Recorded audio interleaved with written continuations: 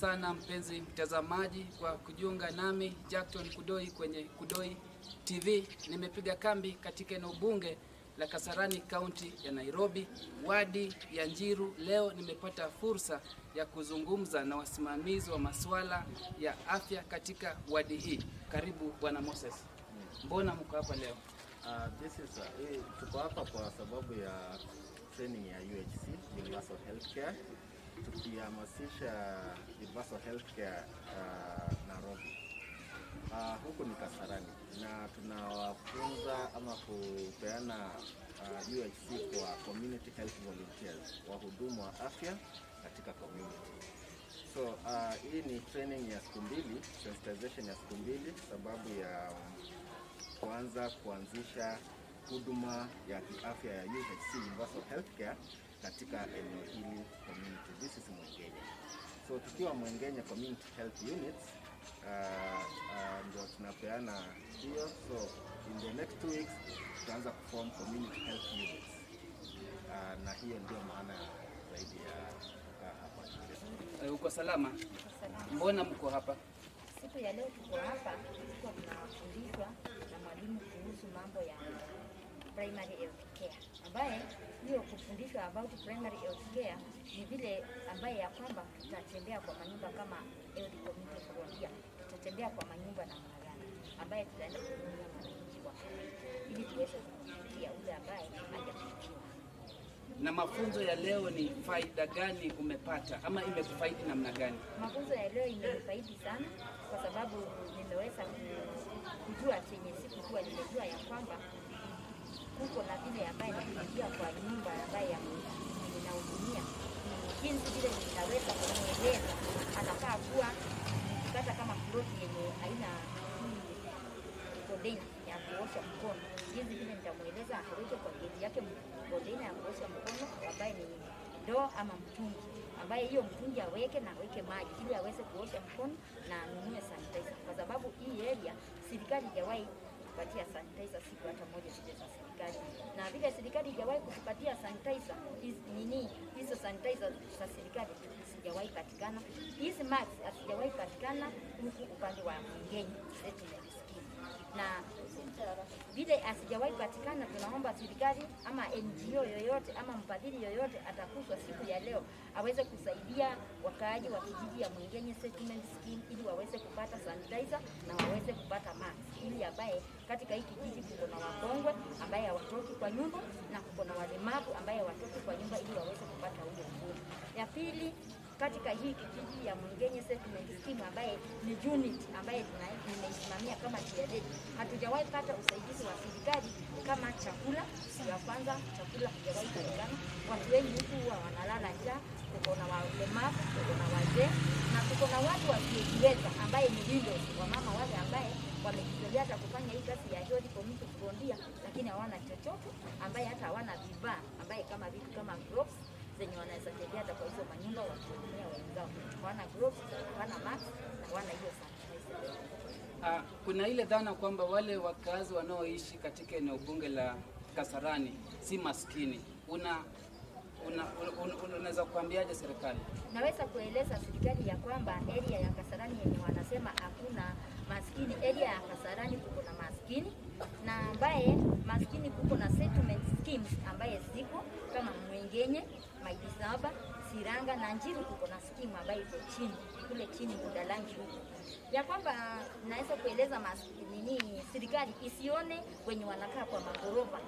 Wenye wanakaa kwa magorofa, unaenda ukihudumia mtu unaingia kwa hiyo nyumba unapata hata mtu hana kiti, hana kitanda, hata hana mtungi hiyo ya kuosha mkono, hata maji yani. Kwa hivyo Mwengenye as a settlement scheme, sisi tuko na watu wetu wanaumia, na tunaomba serikali iweze kusaidia watu wa Mwengenye settlement scheme, wale ambaye wameathirika wakati huu wa COVID-19, hawana chakula, hawana sanitizer na hawana maji.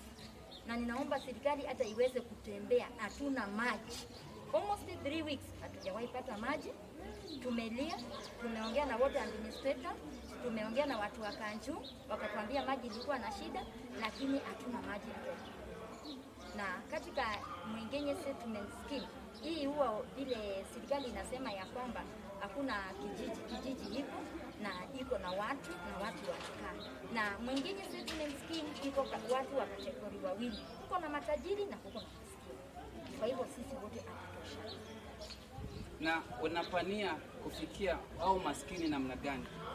Huwa kusema kama tuseme example nikiexplain kama maskini. Mtu maskini ni yule ambaye hawezi kuafford chakula ya tuseme kwa siku anatumia shilingi 100 ama anatumia 50 shillings. Na huyo ndio maskini. Na mwenye ambaye si maskini kwa siku kwake shilingi 500 au kama shida anatumia.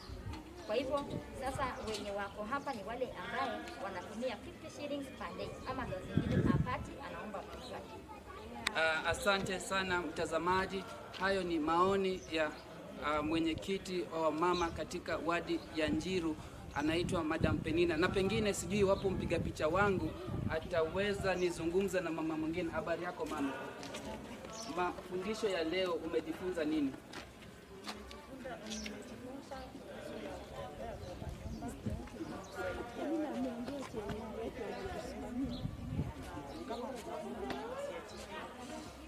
Tumechukua nyumba 100.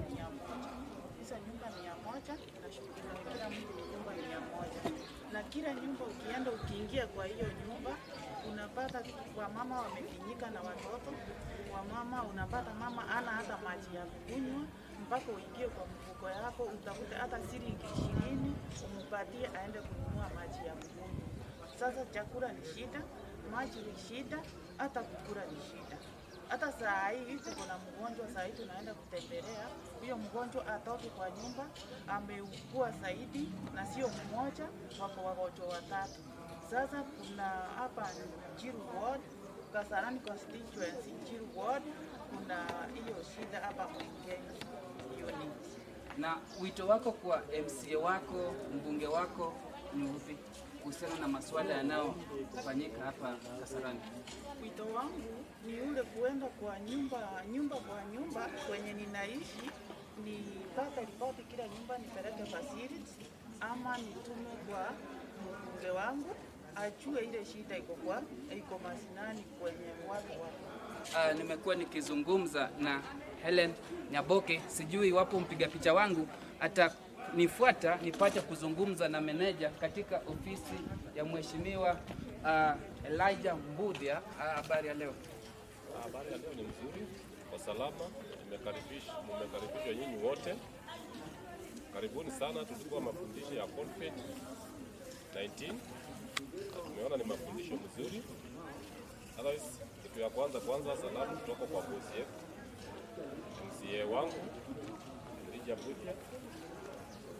Unfortunately amefungiwa Meru, alienda kuona mmoja na akasuiliwa huko na yuko Nairobi. But ikifika tarehe 6 nafikiri kambi ikifunguliwa tutakuwa available. Otherwise feel free. Mambo ingine ya Njiru ni mengi, but kulingana na protocol, ndio kuna ile inaitwa protocol. I can't talk on behalf of my boss. So ni kuomba tu, if you don't mind, ukifika juu tarehe 6 kambi ikifunguliwa ama ikistendiwa, I think nitakuwa appointment muongee naye. Otherwise karibuni sana na Mungu ambariki. Na engineer, wewe ndiye meneja katika ofisi ya mheshimiwa Elijah Mbudia. Ni haya mafunzo yana umuhimu gani katika wakazi wa eneo bunge hili? Mafunzo iko na mambo kubwa sana because sisi ni watu wa low class na COVID is very sensitive.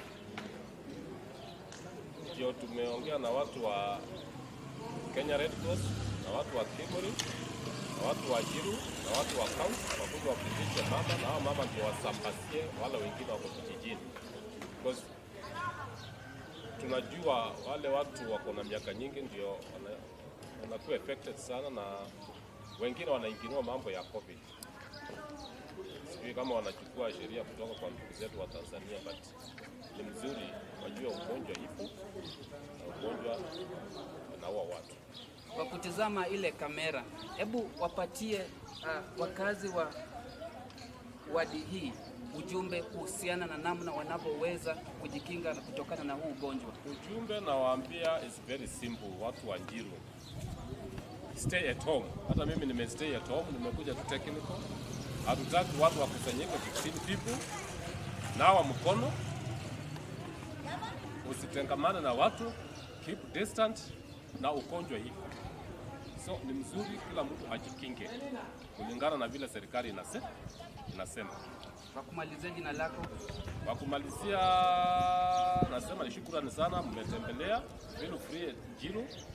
Siku nyingine tutakupa appointment mkuje mkuta watu wengi. Asanteni sana. Jina naitwa Engineer Wambua, mimi ni manager wa Jiro Ward. Nilikuwa nazungumza na meneja katika ofisi ya Mheshimiwa Elijah Mbudhia. Huyo ndiye mwakilishi wa Jiro Ward.